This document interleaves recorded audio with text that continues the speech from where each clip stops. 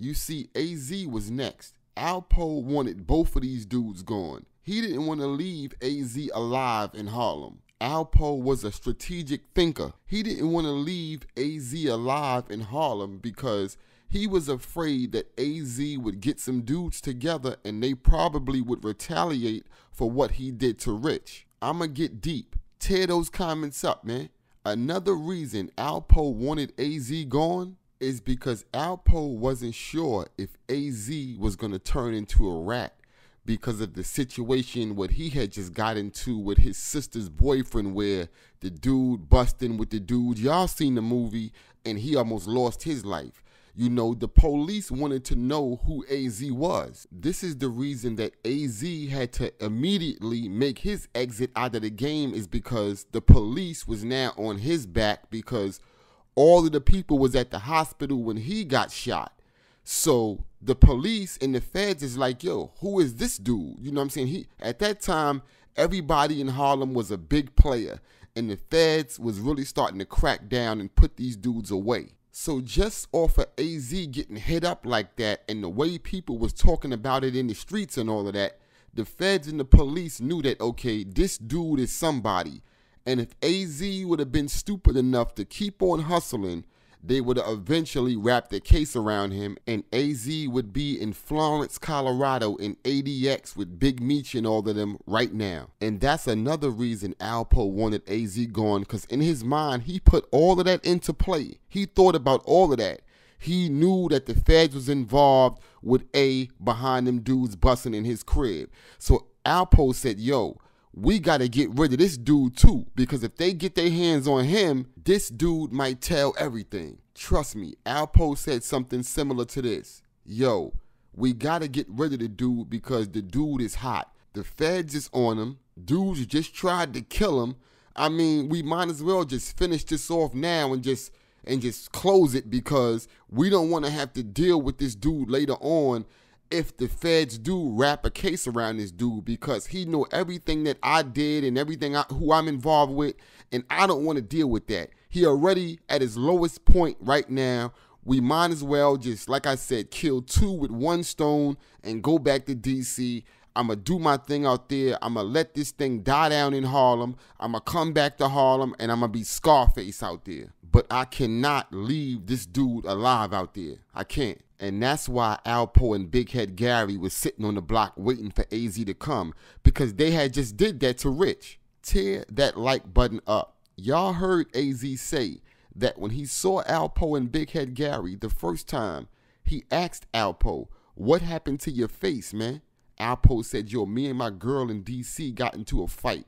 But just like AZ said in the story that he told, the reason why Alpo had the scratches on his face is because when the dude in the back shot Rich, Rich knew that it was an ambush. So he grabbed Alpo's face with his hands, and Richard had like long nails. So that's how Alpo got the scratches on his face, is because, like I said, when the dude from the back hit him, Richard knew that it was a setup. So that was him being so angry that he just tried to go for Poe, and his nails grabbed right on his face. And he just clutched down and scratched him as hard as he could. But that was the last time he moved like that, because the dude in the back hit him again and made sure that Rich was gone. The way that AZ probably asked Alpo, yo, what happened to your face, man?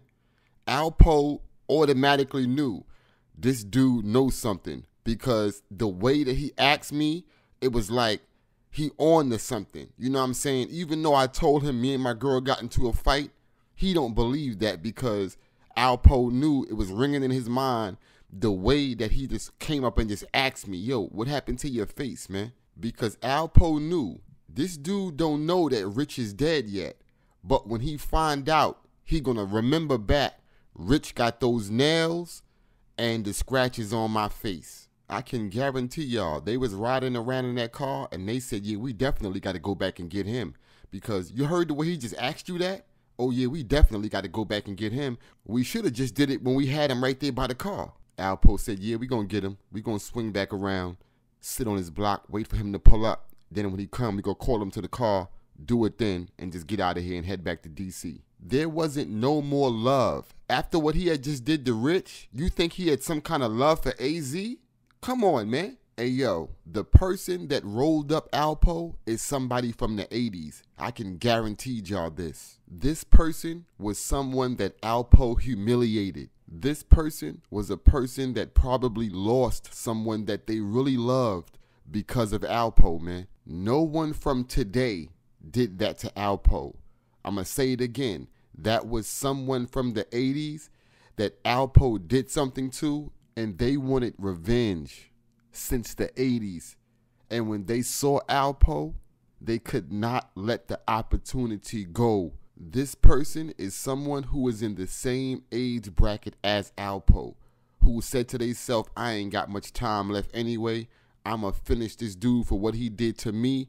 And if I get caught for it, I get caught for it. But I ain't got much time left anyway, so I'll finish the rest of my time sitting in there. But one thing I'll know, and that the streets will know, is that I got rid of Alpo. That's who that person is. And real talk, whoever this person is, if that person does get caught for it, that person in any jail that they put that person in is going to be looked at as a hero. You can mention Alpo's name in any jail facility anywhere in the world, and you'll hear, oh yeah, the dude that killed his best friend and told on everybody. So just imagine, that person will be looked at in any jail as a person that did something good. An inmate getting that kind of recognition for taking somebody out is unheard of. This inmate is getting free commissary donated to him from inmates around the jail for what he did to Alpo. He don't never have to go to commissary because inmates are sending him bags of stuff every other day saying thank you for doing what you did for the streets. I mean, for real, you can't even lock a person like that up. Who would want to do something to the guy who got rid of one of the biggest rats in the world, man? It is forbidden to be an Alpo fan in any jail. I mean, you'll hear stories of the money and the cars that they had, but the ending of it, you're going to hear that what he did, and it's never good. And there is no rat lovers in jail, and there is no Alpo fans in jail. I've never heard of anybody in jail supporting Alpo and being able to live saying that you support what Alpo did. It just don't work like that. Get in those comments, man. So I want y'all to think about that part of it too. If this person does get caught, how good that person is going to be living in jail. Whatever jail they put them in, they're going to live like a king. You was just tuned in to The Real Rap Show. The real reason Alpo was killed. Continued. It's your man Supreme. Everybody out there stay safe.